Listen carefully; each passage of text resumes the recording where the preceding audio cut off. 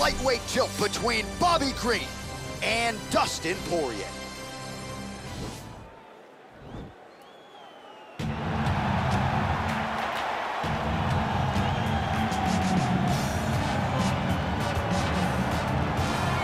Well, he's got a key to the city of Lafayette, Louisiana, but with the present company, Daniel Cormier here, I'm not sure I'm going to go so far as to call him the King of Lafayette, but Dustin Poirier has become a UFC champion, and he remains one of the best lightweights in the world. If he's not the King of Lafayette, he's one of the kings of the UFC's lightweight division.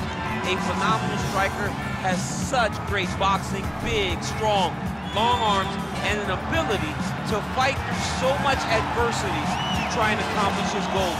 He's one of the most exciting fighters in the lightweight division, but also has the ability to knock you out and just outgrind you over 25 minutes. And at times, competing as a featherweight, he was almost a victim of his own success. He did so well that he stayed down there. Of course, since moving up to 155 pounds, he has put his best foot forward, and he draws yet another elite lightweight in this spot tonight. All right, here he is, for my money, Mike, the most well-rounded fighter in this division, a true mixed martial artist at his core, and he believes he'll have a lot of advantages in this matchup tonight. Everyone talked about him being well-rounded. It's unbelievable to watch a guy that can do everything across the board at such a high level. Yeah, he's comfortable wherever the fight goes. Maybe he'll grapple tonight, maybe he'll strike. Makes him a hard guy to prepare for.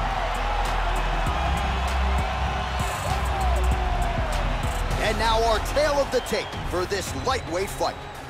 2 years apart, these two fighters, and they both possess a similar height and reach. Here is Bruce Buffer. Ladies and gentlemen, this fight is 3 rounds in the UFC lightweight division. Introducing first, fighting out of the blue corner, a boxer holding a professional record of 28 wins, 7 losses, and 1 no contest. He stands 5 feet 9 inches tall, weighing in at 155 pounds. Fighting out of Coconut Creek, Florida, Dustin the Diamond Poirier.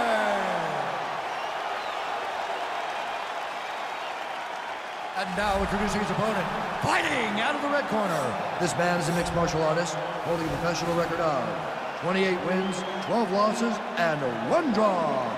He stands 5 feet 10 inches tall, weighing in at 155 pounds.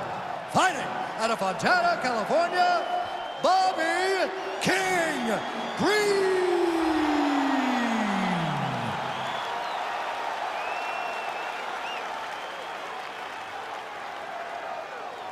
And when the action begins, our referee in charge, Dan Murgliata.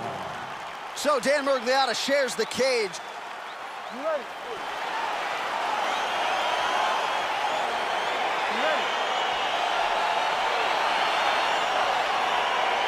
All right, so here we go with the start of round 1. I can tell how excited you are for this matchup. Seems to be a striking advantage on one side, but maybe not.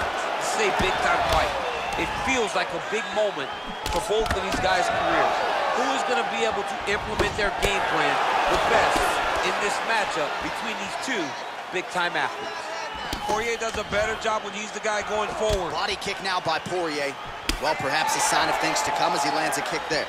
Nice kick landed by this gentleman. Blocks the shot.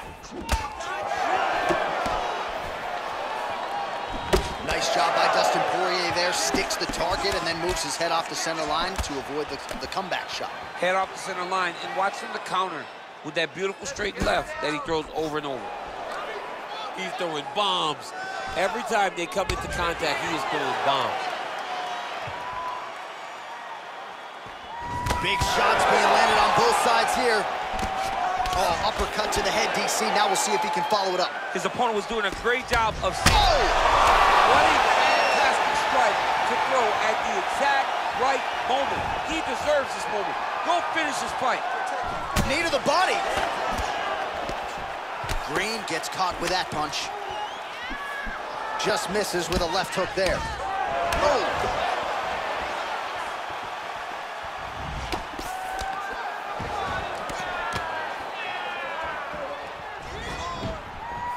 Head off the center line, slips the punch. He has a commitment to kicking tonight, and it shows.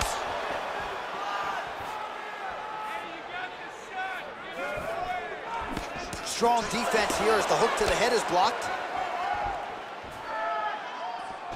Just misses with the right.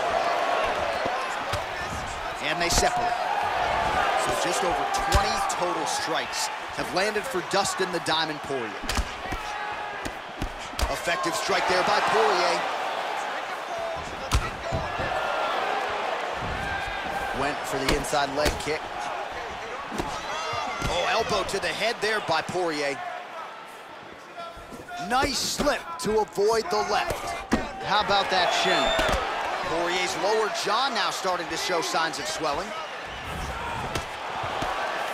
Again, going back to the jab just out of range. Oh!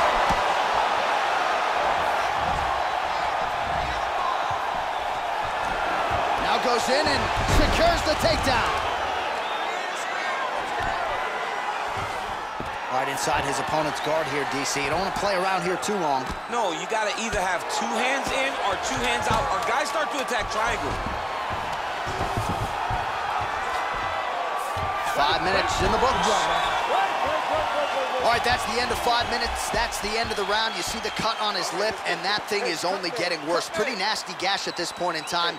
You know he's going to need some sutures after the fact. The focus right now, though, keeping his head in the game. Don't think about the cut. You got to think about getting your offense going and shoring up that defense to prevent that cut from getting any worse. All right, we now take a look back at some of the highlights from that last round, DC. A lot for the replay guys to choose from. I mean, these guys are going to be very busy trying to find what replay to show you guys. Lands on both sides of the octagon. Both guys fought great. What a phenomenal round. Well, it's one thing to have length. It's another thing to use it, and he does it as well as anyone. Nice kick there by Poirier. Oh, slips. Wow! Dude's hurt. Serve him up. Go get him.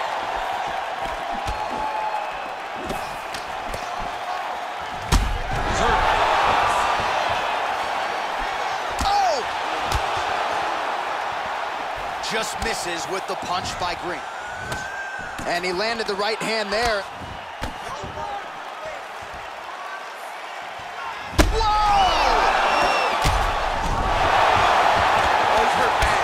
He's hurt bad, John. He's got to press him. He's got to go chase that finish down now. All right, so a nice job there defensively to raise the guard and prevent any damage. Those hands never leave where they're supposed to be. And if you do that, most times you will block the shot that's incoming. Nice job to land the kick to the body there by Poirier. Oh, you can feel the breeze there. Swing and a miss by Green. Just over 3 minutes to go. Looked like it did stun him a little bit. He needs to start looking to finish now because he's got his opponent hurt very bad. Oh, he might be out. Yeah, looks a little wobbly on his feet. Well, he's able to get back up here, but oh, man, is he on wobbly legs.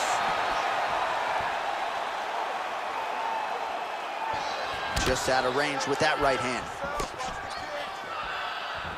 Well, he has landed some good shots, DC, but really unable to string anything together in terms of solid combinations. It's because he's not committing to it fully. He throws his jab.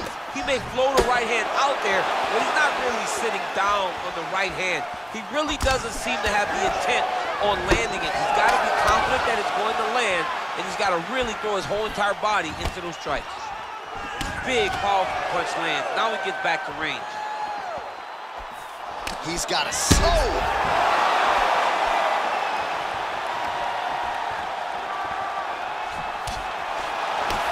Green goes for the clinch here. Looks like he's trying to recover. He was stunned a little bit earlier. Let's see if he can get a respite here. Right hand punch from the clinch.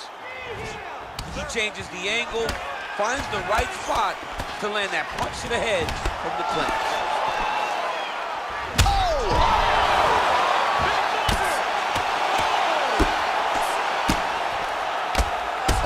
Snap the head back. The referee has seen enough. Winner by TKO. He mercifully stopped the fight. A great stoppage and a great performance by this young man.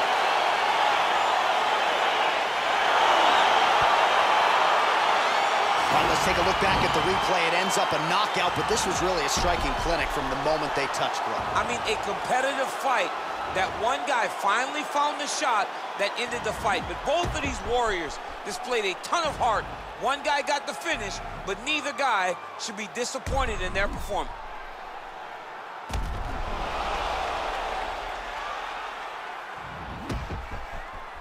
The official decision is in. Here is Bruce Buffer. Ladies and gentlemen, referee Dan Bergliano calls a stop to this contest at 4 minutes, 21 seconds of round number 2. Declaring the winner by knockout, Babigreen.